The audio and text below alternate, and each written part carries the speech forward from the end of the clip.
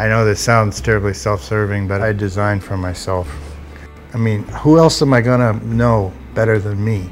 I can't tell when you sit in a chair whether your butt feels good, but I know when mine does.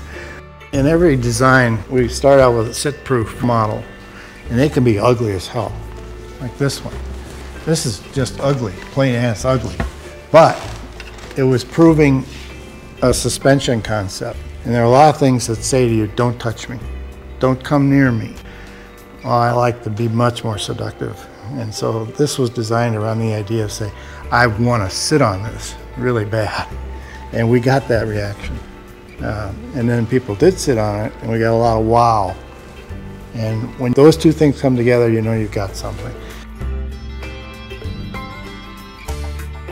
So I enjoy myself, and I do it through design.